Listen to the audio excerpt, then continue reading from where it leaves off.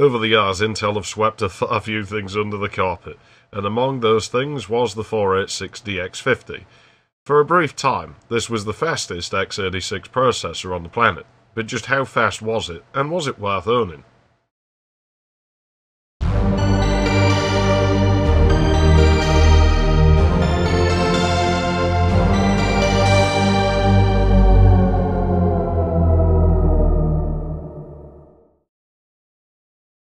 Hello everyone, I'm High Treason, and as you just heard, I would think we're going to have a look at the 486DX-50 today.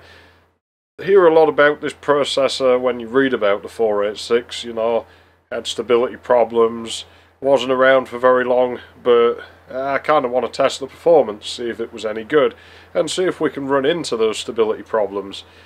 Without further ado, I guess this is going to be a long one, so we'll get straight on with it. So if you were out of your mind, this might have been the system you would have built at a very specific point in time. The DX50 hit in June of 1991, and it was the fastest clocked 486 of the original range. The lower models being 33 and 25 MHz, if not lower. Of note is the fact that Intel never offered a model for a 40 MHz bus. That was reserved for AMD and Cyrix, and those weren't really around yet, and such options just weren't around yet. With most early 486 boards being ISO only, the DX50 was usually reserved for eISO motherboards in servers or very high-end workstations, so that the higher speed could be taken advantage of.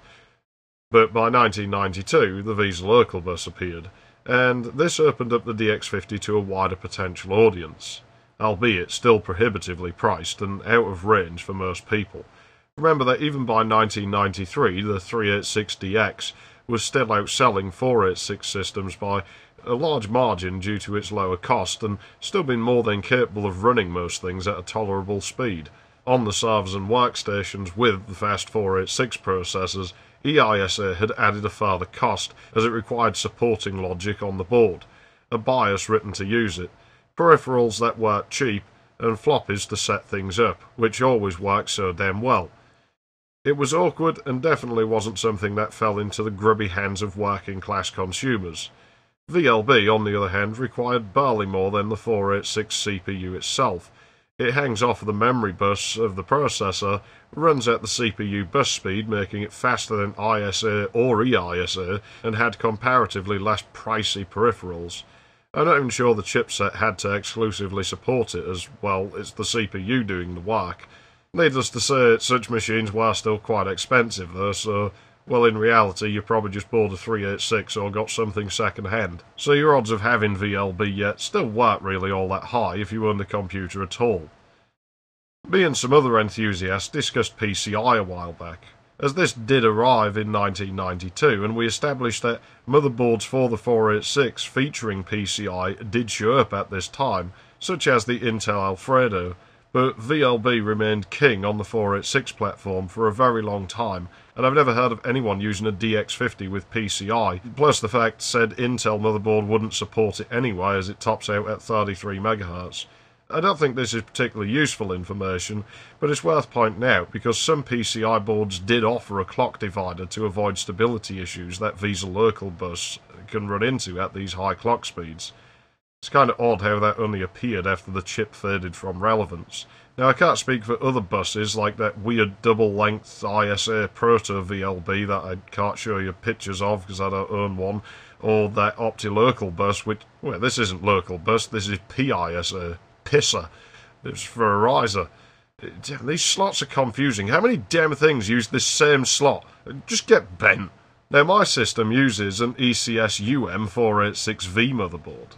It has two VLB slots, but both of them seem to be master slots, and it uses the UMC 82481 and 82482 chipsets, which, well, 482 is my city's area code, so I guess I kind of like that. It supports 8-bit SIM RAM, it has 16 MB installed. The motherboard has no 40 MHz option, it predates such CPUs existing. For the record, I do think it could be jumpered to run at 40 MHz. I believe the clock generator supports this, but we'll skip that today as, well, officially it doesn't do that, and as we just established, such CPUs weren't out yet. The Chipson Technologies F64300 VGA card found its home in this machine. In fact, you might remember me saying that it would. Despite comparatively slow memory speeds, it does about keep pace with the sought-after ET4000, so we found when we tested it. But unlike that card, it doesn't have any gripes about running in a 50 MHz system, where the ET4000 usually won't start up at such a high speed. The system uses a SCSI card for the hard drive, solely because I wanted to live life dangerously, and this was notoriously troublesome on such machines. It seems to work here, but I can't speak for its long-term viability. I mean, something might go horribly wrong. Anyway, beyond the VLB cards, it's pretty normal peripherals in ISA, like serial and parallel. Oh, and I do have a Pro Audio Spectrum 16 in here, one of the Logitech branded ones, which misses the speaker header, which is quite annoying, because I'd like to have sound playing out of my internal speaker. Oh, and it has that Mitsumi CD-ROM drive, along with its controller card. The ISA bus on these boards usually already had a divider, and it does on this one, so it's running at really normal speed. It's only slightly off, I think 8 MHz exactly, whereas there's supposed to be some fraction somewhere. Under that heatsink is the Intel 486DX-50. It's a 50 MHz processor, on a 50 MHz bus. No clock doubling here. Its model is SX546. I think this model was produced after Intel shrank the die from 1 micrometer to 0.6 micrometers or somewhere thereabouts, though I'm fairly certain there are a few more knowledgeable CPU collectors than I who watch this channel, and they'll probably correct me if I'm wrong. Early releases of this CPU sure struggled to keep those 1.2 million transistors cool, so the die was shrunk in order to alleviate this problem somewhat. This only gets you so far, as you do still need a heatsink on it. In this case, I am tempting fate by relying entirely on the case fan to cool this heatsink. Seems to work, but let me tell you, this CPU will heat up very quickly if you don't have adequate cooling for it. If you run it with no heatsink, it will quite happily take a layer of skin off your fingers, so be mindful of that if you want to use one. And to be honest, that goes for the early 33 MHz models. I have some early ones of those, and those things get blistering hot. It goes without saying, this is a 5V CPU, and I'm doubtful that they would be able to start at lower voltages, but you could try, I suppose, as it does work on some of the DX33s, so maybe if you get a late enough DX50, they might run at a lower voltage and actually run cooler. Obviously expect instability if you're going to try this, but I can't see that would break anything. Although if you did have a new enough board to offer socket 3 features like low voltages, you'd probably not be installing a DX50 in it in the first place, as a wider range of CPUs would be available, and these aren't all that common. Not to mention the potential hassle of getting them to run properly. It is worth remembering that, other than the clock speed, this CPU is essentially the same as the more common DX33, or at least in its operation, and as far as the software running on the system can tell. It just runs at a faster clock speed. Now, I'm tempted to refer to it as a P4 for the rest of the video just to confuse everybody. Well, it is. That was the code name for the 486. It has no relation to the Pentium 4. The first Pentium was a P5. Gee, thanks for that mess, Intel. Now, while I'm rambling, that blue socket the CPU lives in, that's socket 2. It's a mistake we all make, including me, and I'm sure as hell we'll keep doing it. We're going to call it socket 3. Still, I might not have another chance to talk about this subject, so what's the difference? Well, socket 2 is the third one. Yeah, that works. So I guess it is kind of socket 3, even though it's socket 2, and it... Oh man, this was a mess. Where do I begin? So, the original 486 fit into a 168-pin socket which had no name, so I guess it's just a socket that a 486 goes into. A 486 socket. Almost invariably a lift socket, and the CPU went into it. You need a tool to remove it that looks kind of like a weird stubby bent fork. Though I guess you can use other things that you're not supposed to, like a screwdriver or a slot blank. Obviously I don't recommend this, but I'm sure we've all done it. Socket 1 had 169 pins, and was for the overdrive CPUs and the 487SX rip-off CPU that, well, I think everybody knows the story behind the 487SX by now. Nonetheless, Socket 1 showed up as either a LIF or a ZIF, almost always the former still. Socket 2 is what we have here. It was designed in anticipation of the Pentium overdrive, and it had 238 pins, though as you may have gathered by the age of our motherboard here, it predated the actual launch of that CPU by several years.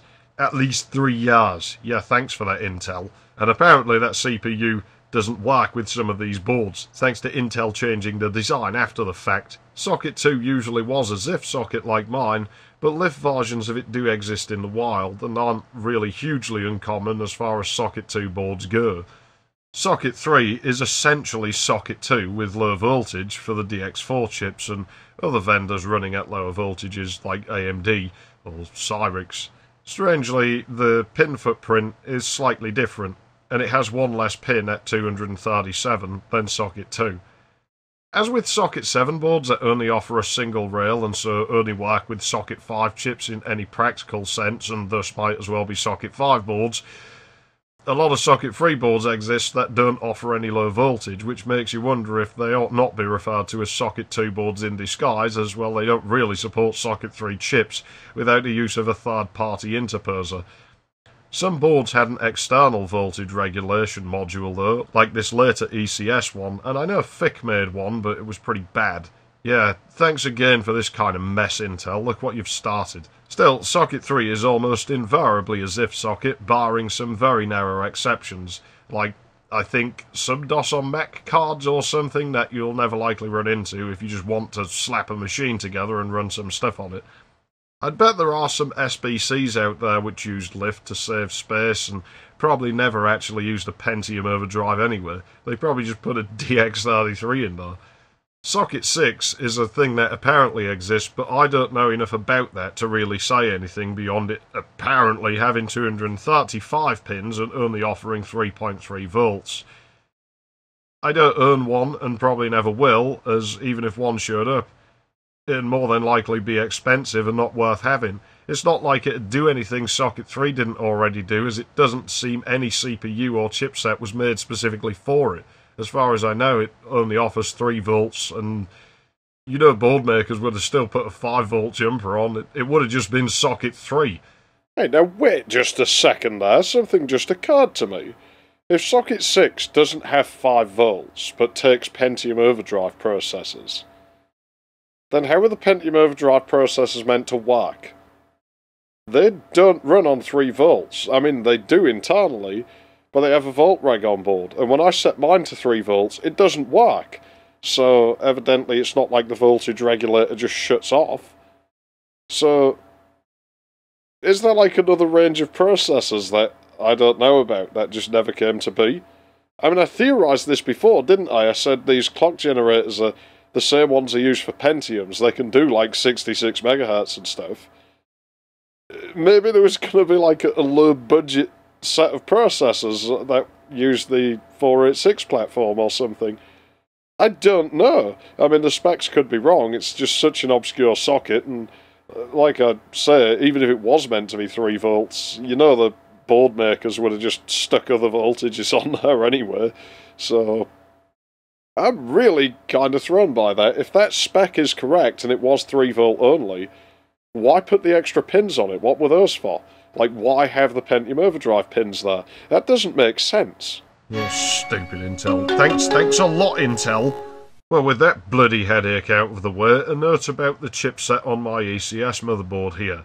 I'm not entirely sure this chipset was built for VLB boards, as I'm sure I've seen it on older ISA-only boards. However, I could be wrong, as there were ISA-only boards made very late on, with the later 491 and 498 chipsets, and even the 888 chipsets, the last of which was well and truly capable of PCI. It had that built into it. So, well, that's not a guarantee of chipset age. It is, however, an older chipset than we'd usually run into these days, as most people seem to run boards made in 1993 or later, by which point this chipset had largely been displaced. It may be a sensible option to use a later board, but since when do I do sensible? I'm the guy who burns CDs on a first generation Pentium that doubles as a video capture box, so yeah, sensible really isn't my thing, apparently. The board does, however, have pads for a PQFP CPU, so, well, that's something, I guess. Presumably you'd be able to disable that and use the socket anywhere. I don't really know, but this motherboard's certainly era correct for this CPU, at least. This would have been what was around then. Those newer motherboards, they didn't exist yet, so this is a realistic scenario of how you might have run a machine like this at the time. So how good is this DX50 anyway? What would this system have been like? Would it have been worth spending those 4 or 5 figures that it would have probably set you back? Well, we'll skip all the things we know the DX33 would do, because it will still do those, but it'll just do them faster. We'll move right up to one of the big boys. Yeah, Duke Nukem 3D is just about playable. In fact, I think I could get through the whole game like this. You might have to turn the detail down once or twice, or shrink the screen here and there, but hey, you know full well I'm pretty old school with this, in that I have a much greater tolerance to shitty frame rates than many people today, if only because I was fortunate, or maybe unfortunate, enough to grow up when owning a slow computer was still a luxury. I mean, it's faster than the SX25, and my 386 back in the 90s sure as hell wouldn't be able to play this thing, although I was a bit late to the party, I guess. Given the game is from 5 years after the CPU appeared, I'd say this wasn't too bad, and it's put in a good performance here. The system does actually appear to be stable as well, which is something, as that can be an issue on these. These motherboards and chipsets weren't always happy running at 50 MHz, and the Visa local bus can be especially troublesome. At a more conventional speed of 33 MHz, VLB can push 133 megs per second of data around. But at 50 MHz, it can do about 200 megs per second, which is way faster than you probably need. I don't think any of the peripherals that go in there can really utilise it, to be honest. This was, as noted though, unstable in many cases, and Intel never released another CPU with a 50 MHz bus. Not for the 486 platform, though, well, the Pentium was meant to run at this speed initially, and then they pushed it to 60, and then went back to 50 for the 75, and yeah, thanks for that headache, Intel. You know, actually, 486 motherboards with Intel chipsets pretty much never had the 50 MHz option. It's as if they didn't want this to go anywhere. Oh, except some Ares motherboards had it, as that chipset supported it. In, like, 1994, long after they'd stopped bothering with the DX50. Yeah, go figure. Thanks again, Intel. As I'm still ranting about stuff, Intel's 486 chipsets are bloody weird anyway. They had some features that didn't show up on Pentium chipsets for a couple of years, like the Saturn II already had PCI 2.1 in 1994, where the Pentium didn't get that until the Triton II in 1996. Given the Alfredo we mentioned earlier on the Saturn I chipset, and a bunch of other oddities, it almost seems like Intel used the 486 platform to test things on the unsuspecting general public. And you know, I could talk about this Intel chipset board I have here sometime if you want, but the short version is, don't bother with them. Just use UMC or SYS or whatever else instead. I mean, they're generally better, and cheaper, and easier to find, and there's probably a reason for that. And I can think of several good ones. Still, one thing I will tell you about this board here is it's an Asus, so yeah, you know full well how well I'm going to get on with this. And yeah, that VLB slot, it's not real. This is a 486 motherboard that doesn't have real VLB. It's a PCI bridge. The second PCI slot gets disabled when you use this. Now, why is that stupid? Because plugging a VLB card in blocks the fourth PCI slot. So, well, whilst that slot can still be used technically, you know you can't use it, so you lose two PCI slots. Why not wire the VLB slot to that one? It is Asus, and it's using an Intel chipset, so, hey, I guess that's about what you should expect, right? Jeez, man, this is awful. We can look at it someday if you really want to. It's a bit of a shit show. Still, I think we might be wondering by this point where the DX266 was. Now, this CPU was extremely popular in its time, and for many reasons. For one thing, it worked in existing motherboards with minimal fuss. It offered a significant speed boost over the common DX33 and SX chips, and was probably seen as cost-effective, though almost certainly wasn't cheap because that just wasn't a thing with computers yet. I wonder if it can outpace our DX50 here, whether the raw clocks and bus speed of the DX50 can outrun the clock doubling and more conventional bus speeds of the DX2. I mean, I would imagine they're going to change places every once in a while. Also in this test is a DX250, which runs on a 25 MHz bus, and a DX33, obviously on 33 MHz. I say this, but in reality I'm just running the same CPUs at a different clock. I mean, that's all Intel did anyway as far as the operation of the chip goes, so we'll get the same results. It saves me having to dig around. Hey, we might throw a couple more on there, but we're really focused on whether the DX50 was a performance king or a waste of money in its time. Going into this, as we could have predicted, in last place is the DX33. It only gets 27.3 points in 3D bench, which is a good ways behind the DX250 with 33.4. The DX50 comes in second place with a respectable 39.4, which, yeah, that's a significant boost of around 44% over the common DX33.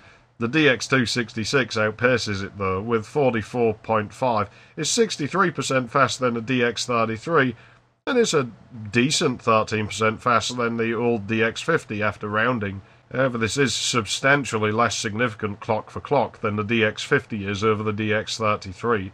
So, I guess as you start clock doubling, you do lose a little bit of the gains that you might have got otherwise. PC Player is fairly consistent with our initial findings. The DX33 at 5.9, the DX250 at 7.8, the DX50 at 8.4, and the DX2 at 9.8. I have to say, I'm quite impressed by this DX50, and meanwhile I'm finding the DX250 to be quite lacking. I guess that 25 MHz bus really is crippling things a little bit. Top bench results aren't so sparse. The DX33 is at 140, DX250 at 155, DX50 at 192, which is pretty good, because the DX266 can only pull 195. This is quite close, and given this test is an amalgamation of a few things, it may be an indication of things to come. In SpeedSys, we find that the DX33 is of course the slowest of the group, with a measly 12.35 CPU score.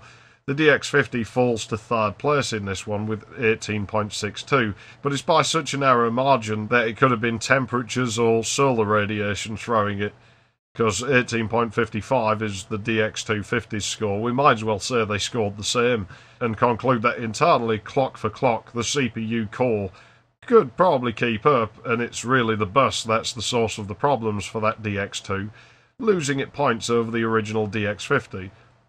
The DX266 is just off in the distance somewhere with 24.77. It seems right, it's about 33% faster. Memory bandwidth gets a little bit weird. The DX33 is of course slower at only 27.14 megs per second, but the DX266 comes in third in this test, 27.19. The DX250 is strangely 30.13 despite the lower bus speed, so maybe some hidden timings or weights change somewhere on the motherboard when this CPU is installed, or when that bus speed's selected, or maybe something funny's going on with the processor or the RAM itself. I really don't know on that. It's kind of weird. The original DX50 is only marginally faster at 31.43. But it does come in fast in this test, so it has won something over later CPUs, which, yeah, I guess that's alright. It's not major, but kind of cool. As we could have predicted, the VISA VGA speed does change relative to the VLB clock, meaning the DX250 is the worst at 13 megs per second. The DX266 is in third place here, 16 megs per second, leaving the DX33 to overtake it somehow at 17 megs per second. You know, maybe clock doubling does screw up addressing things on the memory bus, and the DX50 to take the lead with 18 megs per second. Whoa. Yeah, that's jeez. I don't think you really notice that much. I mean, it's VGA. It's not like the card has acceleration, has to stick a load of textures in memory or anything. Still, that DX250 sure does look pretty pathetic here. Again, it's due to that slow bus speed, and I'm not impressed by it. But given the DX2 didn't exist in the time of the original DX50, I am impressed by the DX50. as it's quite a lot faster than the common DX33 for sure, which really would have been the only other option. It definitely does drive the video card harder, and if you can get it to work without a bunch of wait states, I really don't think you'd have any bottleneck there beyond the card itself, although, having said that, I guess you'd only run into that at higher resolutions, and then in demanding applications that would do that, you'd probably really want a Pentium class CPU anyway before you start pushing those, so I guess again that's a whole argument unto itself. Still, level 1 cache seems to be affected by both bus clock and internal CPU clock. The DX250 is the slowest, it's 31.54. The DX33 is a bit faster at 35.16. The DX50 is 47.23, and the DX266 is barely passing it now at 48.94. L2 cache is a similar story, the DX250 being slower at 22.14, followed by 27.34 for the DX33, and the DX266 trailing behind the DX50 for once, pushing 36.39, where the DX50 can crank out 36.91. A keen eye might have noticed that the 256K of cache I have installed is made up of 20 nanosecond chips, and I will talk about this a bit more later, because I'm sure somebody is really ticking about this somewhere. I have my reasons, don't worry, I know full well what I'm doing there.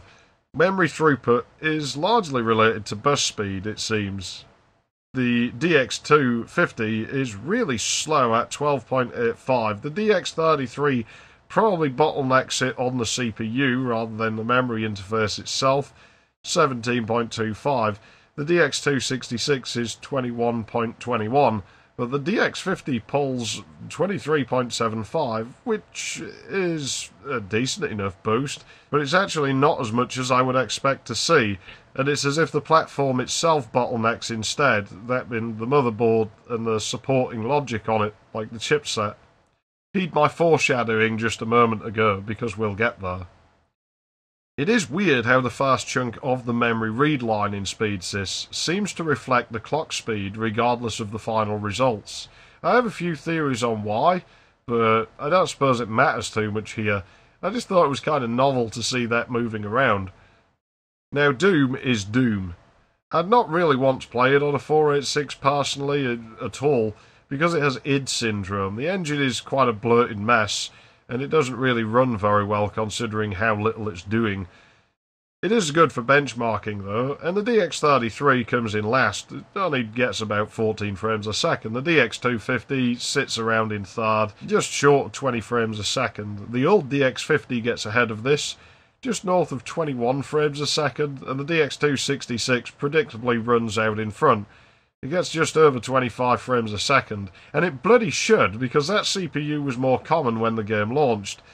The DX50 was a little old by then, and I'd consider its performance here quite satisfactory when compared to its contemporary, the DX33.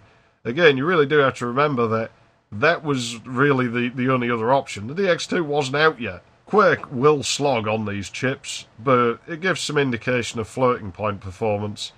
4 frames a second for the DX33, 5.5 for the DX250, 5.8 for the DX50, and 7 for the DX266. It's all a bit crap really, but it's kind of novel seeing how things don't seem to scale linearly with clock speed. And also how the losses clock for clock might actually be slightly worse on the DX266 than the DX250, but I'm not really sure. I need more data to really figure that out, and I'm not that interested in that. Still, what's the moral of this story? The DX250 is kind of crap, and I doubt anyone fell for it but OEMs. The original DX50, though, which was the purpose of this, is really quite fast. Remember, the DX2 chips didn't exist yet, and there were no 40MHz chips. Which means that it was either a DX33 or slower, or the DX50. Compared to the DX33, it's night and day. If you could get a DX50 at the time and get it to work, it would have been mighty impressive, and to be honest, you probably wouldn't have needed to upgrade to a DX2 once those came out. Still, there's the problem. Getting it to work. You'd surely want VLB as a consumer. It's faster and cheaper than EISA, which was already long in the tooth by then. It had relatively little time left, but it wasn't really meant to scale to this clock speed and is prone to problems. Meaning, ironically, EISA did have an advantage in that regard over VLB. There is an interesting thing going on here, though, in that I feel the platform is about at capacity. We probably could go faster with that CPU, because removing weight states with the DX50 in this board doesn't yield any increase in score. But it does on slower CPUs, if only a little. It's as though a wall has been hit, and things just won't run any faster no matter what you do. So that cache, there's no need to put faster chips in this board. The 20 nanosecond ones can handle the clock just fine, and have been in there since the system the board came from was built somewhere in the early 1990s. This older chipset simply doesn't seem able to shove things hard enough to be of a concern here. And even then, you can get more out of 20 nanosecond chips than you really would think. A lot of paranoia about the latency of cache chips, which I think is a bit misplaced sometimes, unless you're extreme overclocking or something.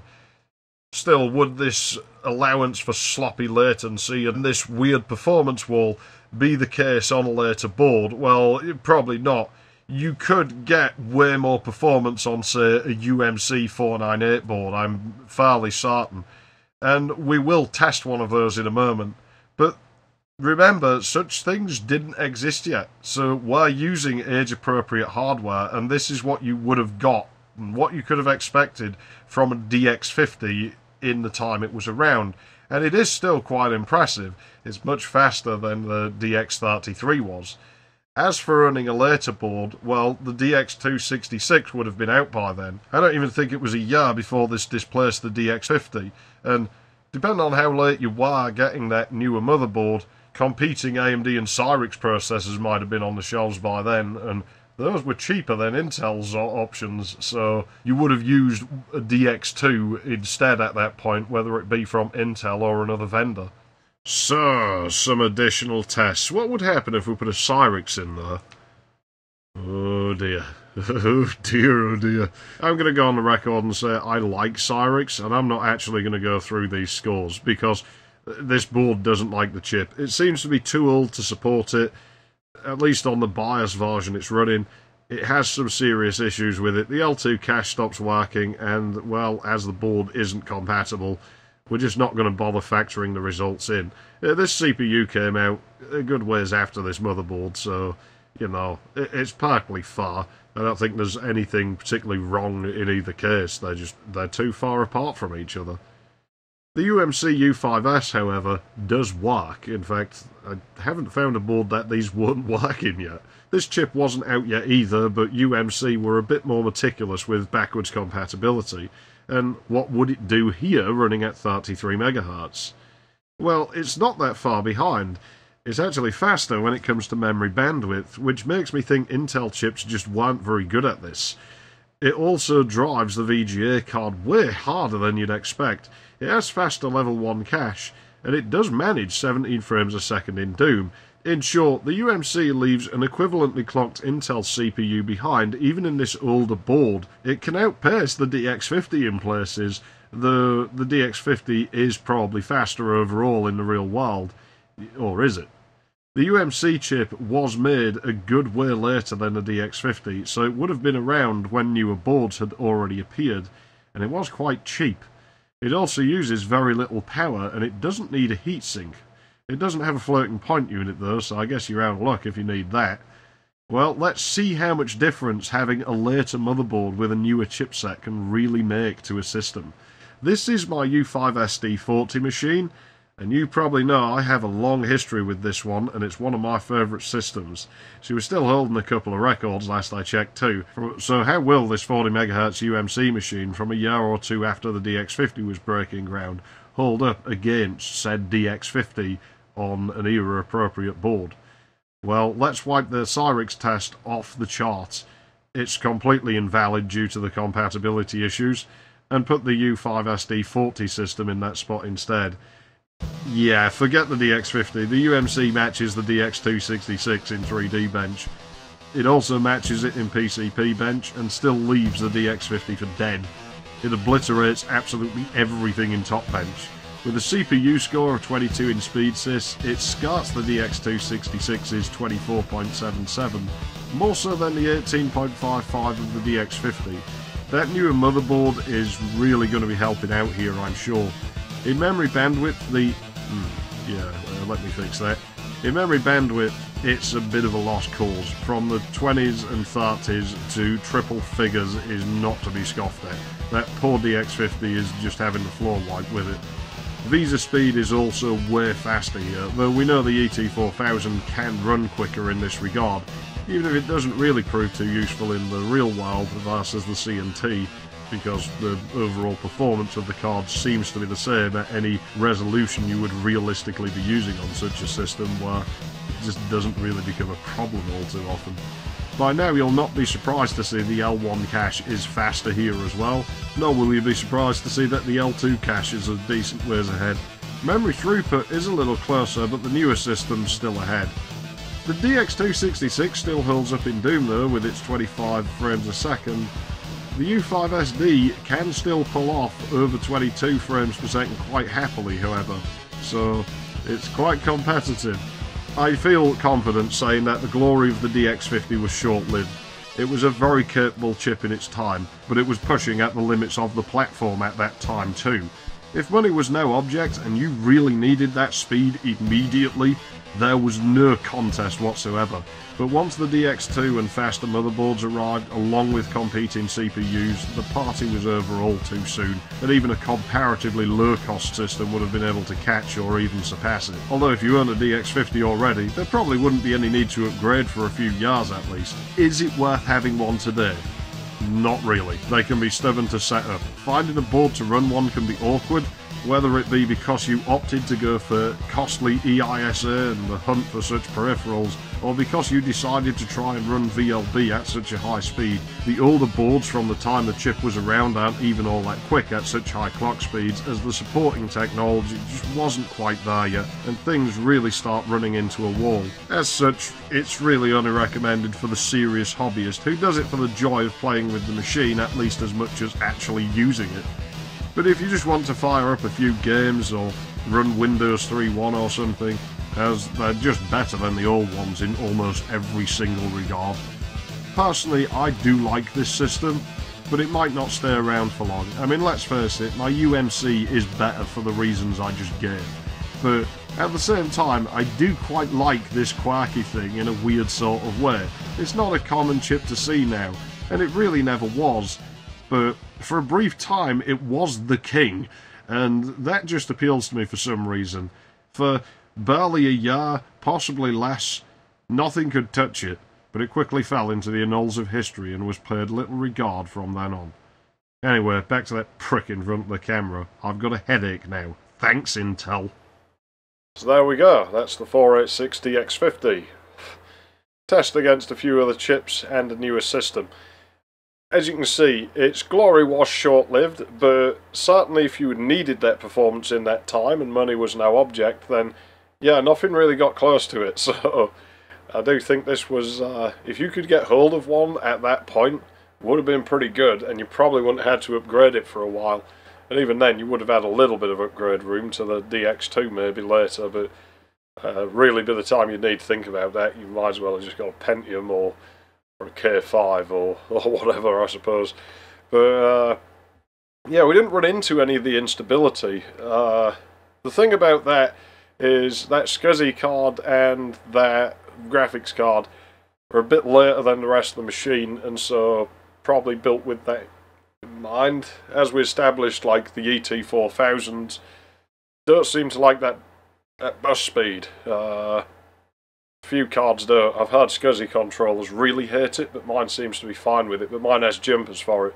So again, I can see why it would be a problem, and I can imagine that was probably really annoying back then. You know, if you bought this stuff and it didn't work, then yeah, not really so much you'd be able to do. I hope you'd be able to return it, and good luck with that.